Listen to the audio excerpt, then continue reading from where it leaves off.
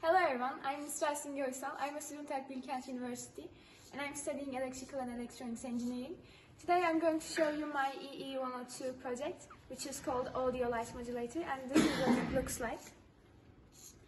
So in this project, it basically takes the sound as an input and it calculates its frequencies and it divides them into three parts: medium, low and high. And according to that, it lights up LEDs and turns the platform in different angles. Let me briefly show you how it works. So, basically when it's below 1 kHz, the first LED lights up. When it's between 1 kHz and 5 kHz, the second one lights up. And when it's above 5 kHz, the third one lights up. Here I have an app for this. This gives a perfect sinusoidal wave to our FPGA. Right now it's below 1 kHz. That's why it lights up the first LED, and as you can see, it turns around about 45 degrees. When I increase this, the second one lights up and it turns approximately 90 degrees. And when it's above 5 kHz, it turns 135 degrees and the third LED lights up. And let's play some music to see how this would work in real life.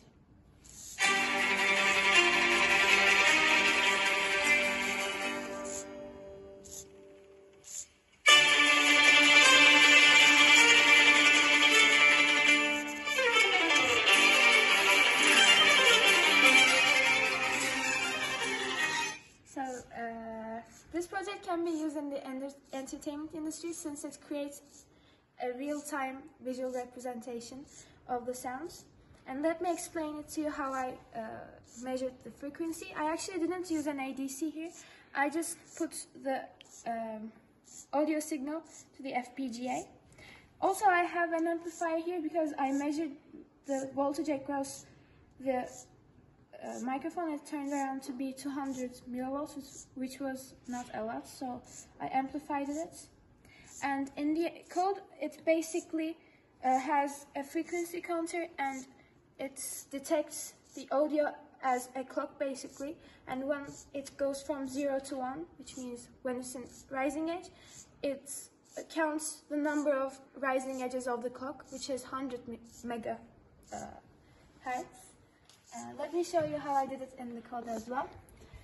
For example, here we have the frequency counter at 100,000. This means it detects it when the frequency is 1 kHz, and for example this is 5 kHz. And here we have the code for the motor, and this is basically it. In conclusion, I did actually see some errors because at first I wanted to calculate the amplitude as well, but this was not possible because our FPGA is not meant for calculating the sound apparently, because here it only detects 1.8 volts, and I didn't actually want to burn the FPGA because we don't actually know how many volts this microphone detects, because we can, make it closer and the voltage is not stable. But generally I think my project was a success, and that's it. Thank you for watching.